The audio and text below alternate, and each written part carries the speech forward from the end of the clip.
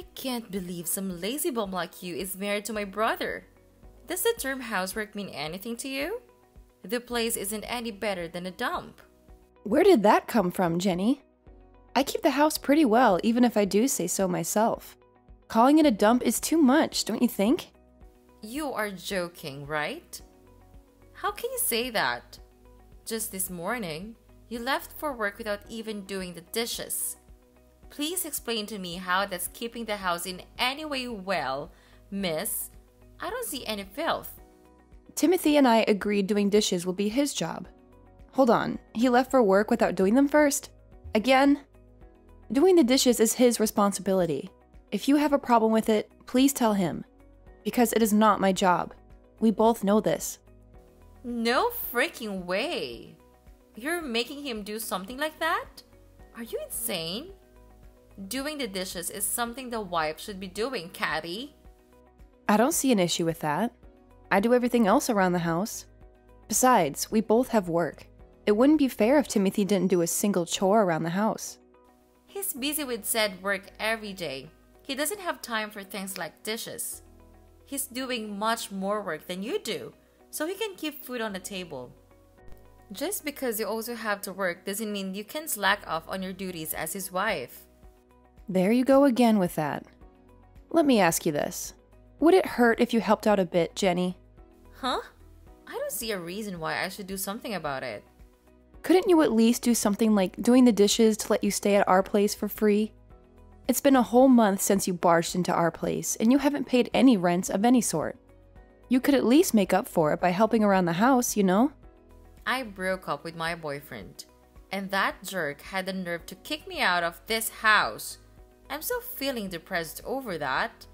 I'm not exactly in a mentally stable condition to do something like chores. Unless you want me to break things while doing chores. You really are pulling my leg with that one, you know? Besides, Taylor said I don't have to do anything. He also said I don't have to pay rent either. He promised me that I can stay as long as it takes for me to get better. Do you understand the words you're saying? Don't you realize you're totally leeching off us? Yeah, you're telling me to do something like chores? Who do you think you are? Just because you're my brother's wife doesn't mean you can order me around, Catty. Besides, I still can't get over the fact he chose someone like you as his wife. Wait, for real? How could you say I'm not a good match for him? Now that I think about it, I'll take this opportunity to see how you really are. Let's see if you truly deserve to be together with my brother. You could even say it's a little test I prepared for you to see if you're a fitting wife for him. In fact, I'll even teach you what it means to be a proper wife if you want a passing grade from me. You got all that? Good. Now, do your part as the lady of the house.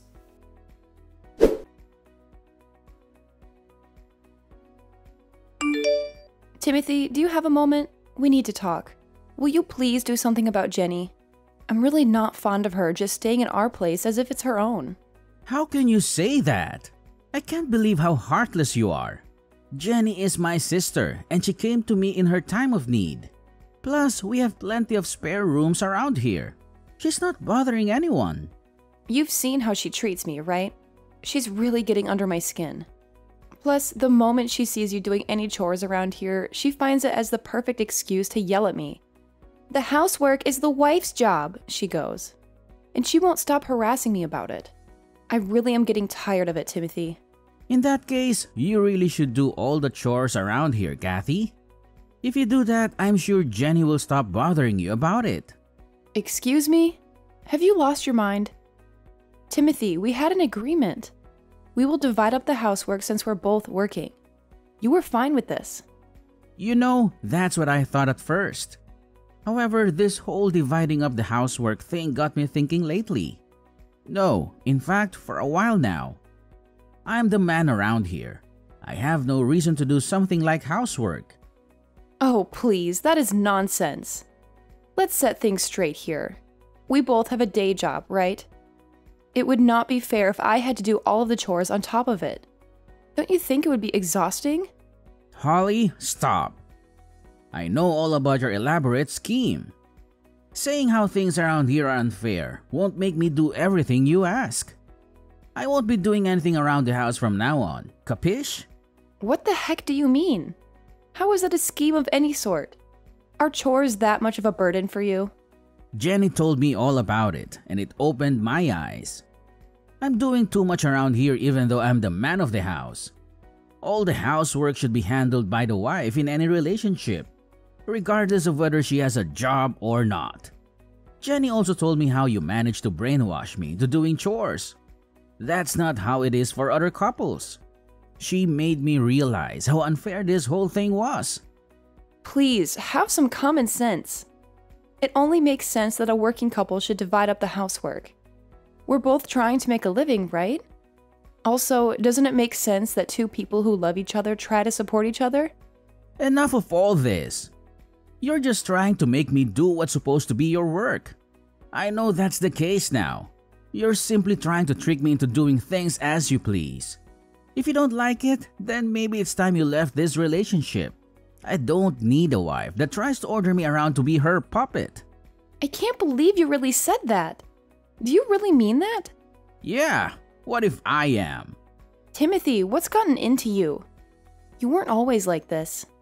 You've been acting really strange ever since Jenny came to our place. All Jenny did was give me a wake-up call. She told me how I'm too nice, spoiling you even. I'm the man of this family. I should be the one giving orders around here. Oh, I should have known. This is all Jenny's doing, and you don't realize she's the one that's actually brainwashing you. Well, that's how things will be from here on out. Swear you will do all the housework on your own from now on, and I'll let you stay with me. As if I will, you moron. By the way, Timothy, I will be going off for a business trip. I would like you to kick Jenny out of our house before I get back. Otherwise, I actually will leave you. Wait, a business trip? That's so sudden. You're only telling me this now? Honestly, I couldn't ask for better timing. Let's take the time to cool our heads, shall we? Because you're not thinking straight right now. Don't try to change the subject, Kathy. There's no way I could kick out Jenny. She's my sister. She's a precious family member. Let me tell you this, Timothy. Keeping her around you longer and she will drag you down into madness. In fact, I feel like she already has. I'm saying all this for your own good. We're a married couple, don't forget that. She's literally ruining our relationship just by being around. Watch your words. Don't talk about Jenny like that. I really hate to say this kind of thing, but you have a decision to make. Who's more important to you? Your sister or your wife? Give it some thought, okay? In any case, I'll be staying at a hotel starting tonight, and I'll be back for my business trip in a month. I'm sure that's enough time for you to make a decision. I hope you make a wise one.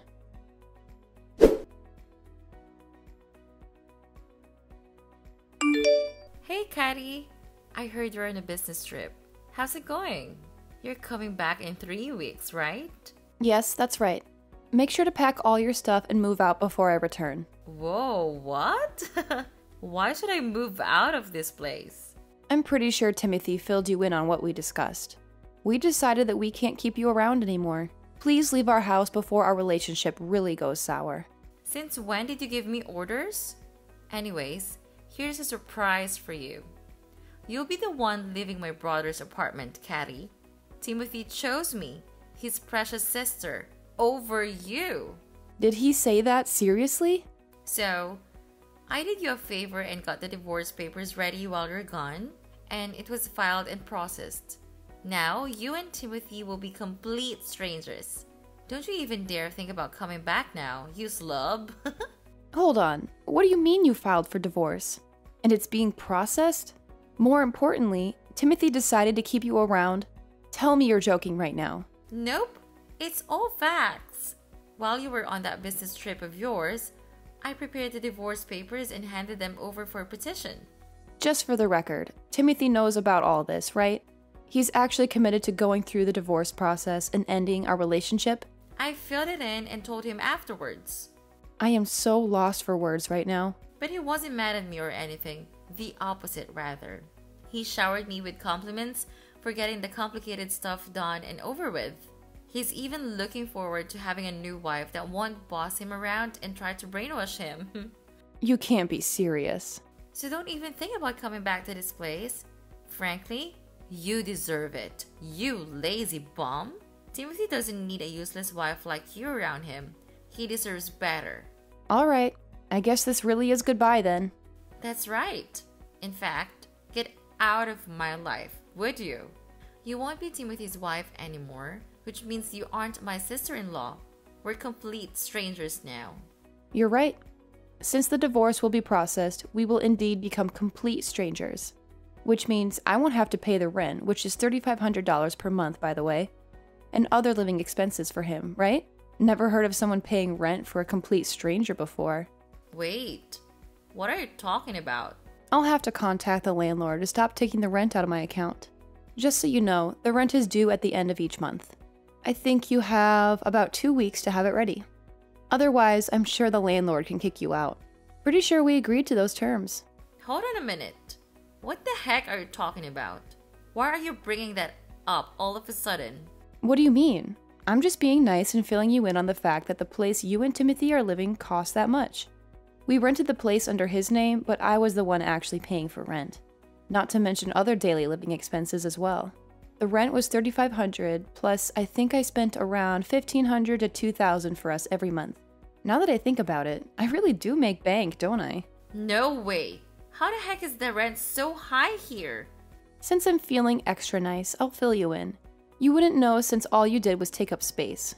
The apartment is located in a very luxurious neighborhood. Plus, it is big enough to house 3 adults and even have some space to spare, right? You might not believe it, but it's actually one of the cheaper places to rent in that area. It shouldn't be shocking to you. $3.5 grand per month is considered cheap around here? What? Hold up. How the heck did you manage to afford such a place? In fact, it doesn't make any sense that you can afford to pay all the expenses not by yourself at least. Where's that one coming from? How does that not make any sense?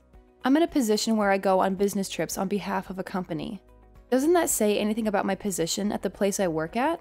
Of course they would pay me the amount that equals the responsibility I have to bear. Wait, seriously? Yes, it's not exactly an easy job with all the things I have to deal with at work. With all that said, I really did consider myself as a wife who can do it all, taking care of most, if not all, of the housework along with my day job. But all I ever got back from you and Timothy were endless complaints. Never a sincere appreciation. Honestly, I was getting really tired of it. I'm actually kind of glad you started the divorce process for me. I appreciate it, actually. This can't be real. From now on, you'll have to live with what you two make. I wish you two, the loving siblings, the best of luck. Stop trying to sound like you mattered in this relationship just because you make some money. Timothy definitely makes more than enough. We don't need you. I'm sure he can afford all the stuff around here by himself. We don't need your money or pity. We'll just be fine. Sorry to break it to you, but there's no way he can afford that place on his own. I'll fill you in on another secret. Timothy only has a part-time job, and he only works 3 days a week to boot. What's this part-time job about? There were even times where he only made $500 just because he didn't feel like working, calling in sick and whatnot to avoid as much work as possible. Stop. Explain this part-time job thing. Isn't Timothy working a full-time job with high pay? I can't believe this. Since when was he living like this? I think it's been 2 years or so. Ever since he was laid off from his last job, he couldn't find a new job.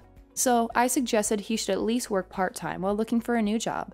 I wanted him to make some kind of contribution to the family rather than being a complete bum. Seriously? And this has been going on for 2 years? Exactly. Plus, even though I suggested that he should work more hours, he just refuses to work more than 3 days a week. I'm not surprised you didn't know. On his non-work days, he leaves the house to go practice photography, aka take blurry pictures of rocks. That's why he's gone all day. Yet, he has the nerve to say that we both have day jobs. On top of it, he was trying to get me to do all the chores around the house. My patience with him was running really thin. I don't care about what you think. This place costs so much, it's ridiculous. Not to mention other expenses we're supposed to keep up with. Oh, I know. Timothy has some savings at least, right? Otherwise, It doesn't make sense that all he does is work 3 days a week. Yeah, he must have something to fall back on. Honestly, I don't know if he has anything saved up. We do have a joint account, but since we're going to be divorced, the funds in it will be divided. Of course, most of the money that makes up the balance was contributed by me. So Timothy will maybe get 20 or 30% of the balance? That's all he get? Just hope he has some money saved up elsewhere, because I don't see where else he could be getting money from. Well, will you look at the time? I need to get back to work. So I'll end the conversation here. I'll be rooting for you to take in enough money for this month.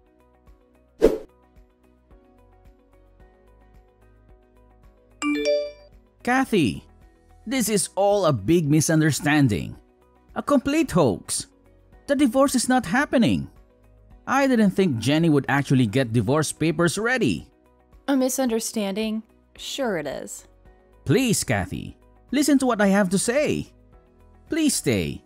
I don't want to divorce you. No, I cannot divorce you. What are you talking about? I thought you were all excited to find a new wife that won't boss you around, right? It sounded like you were just looking for the right opportunity to divorce me, and Jenny gave you exactly what you wanted. I only said that to get along with her. I was just acting like I agreed with what Jenny said. I really didn't mean it. I regret it. Every single word of it. I didn't think Jenny would actually file us for divorce, let alone it would work. I didn't think Jenny impersonating you to file the divorce papers would actually get things going.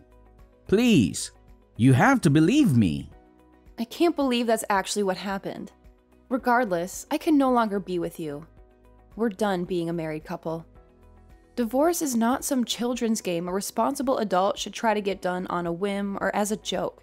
I'm sure you can understand that. I'm telling you, I'm really sorry. I didn't think things would actually turn out this way. I can't live without you. I mean it. I'll even kick Jenny out of the house. You like that, right? So please, come back to me when you're done with the business trip. I'll be waiting with open arms. I promise. Not a chance. It's too late for apologies. Kicking Jenny out of your place isn't going to change anything either. We're no longer a married couple, and that's that. End of conversation. Please, have some mercy, Kathy. I'm begging you. Goodbye, and don't ever contact me again. We'll only speak about necessary things through a lawyer. I wish you luck on finding a new job, though.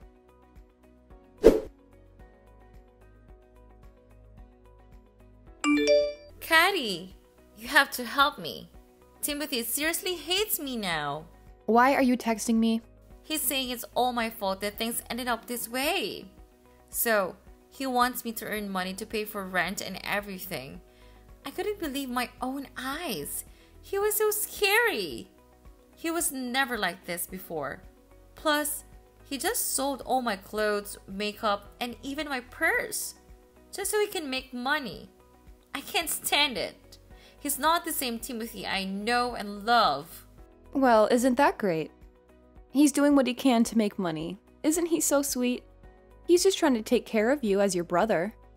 Though, I didn't need to hear any of that story since we're strangers now.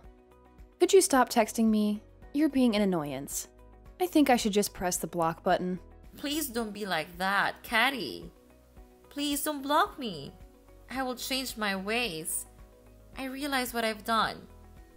I will even keep the house for you. I'll do anything you tell me to. So please, get together with Timothy again. Not in a million years. Besides, the divorce process has already started. From now on, I'll be spending my hard-earned cash just for myself. I'll finally have some quality time for myself as well. What about us? Are you really going to abandon us? We'll be kicked out of the apartments if you don't come back. I failed to see why that's a bad thing since it's not my problem. I really don't have anything else to tell you on that matter. Can I go now? Do you really not care what happens to us? Since I'm feeling generous, here's a tip. Why not just move back to your parents' place? Your brother only works 3 days a week, and you don't have an income to speak of. Considering how much rent costs these days, there's no way you two can live on your own. Have your parents take you back in. Problem solved. If it was that easy, I wouldn't be texting you. I had to ask you for help because we can't do that. What do you mean by that? Are your parents not willing to take you two back? Not after all the things had happened to this point. I told them about Timothy getting divorced and we need to move back in with them because of it. Then they cut back to us, but they weren't happy about it. They said, "We have no son who divorces his wife because of the stupidest reasons. Plus, we don't recall having a daughter who stirs up these kinds of troubles. They're so done with us. They said they don't want to see us ever again and don't want to consider us as their kids."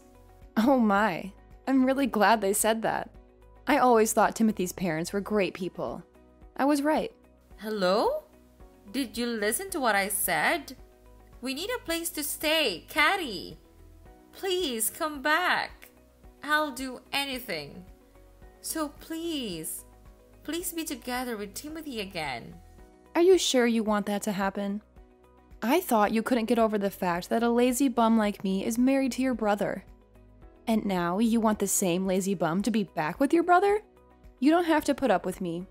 You don't have to force yourself into that situation again.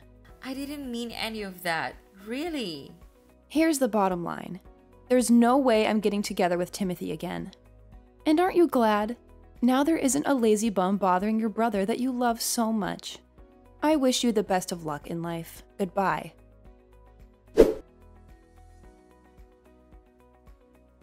After all that, I returned from my business trip and finalized the divorce process. Property division and all that legal stuff. Afterwards, my legal ties with Timothy ended. Timothy didn't have any savings of his own. Figures. Plus, it was found out that he was using money out of our joint account for personal use.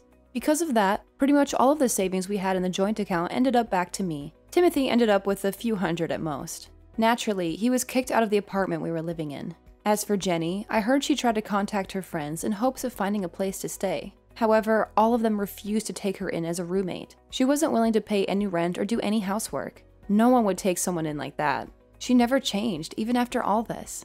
In the end, she's still leeching off of Timothy, who managed to find a place he could rent even with his chicken feed. Though, the two of them can never be the doting siblings they once were. Apparently, whenever Timothy sees Jenny, he yells at her about how it's all her fault that he got into a divorce with me. Their relationship will never be the same again.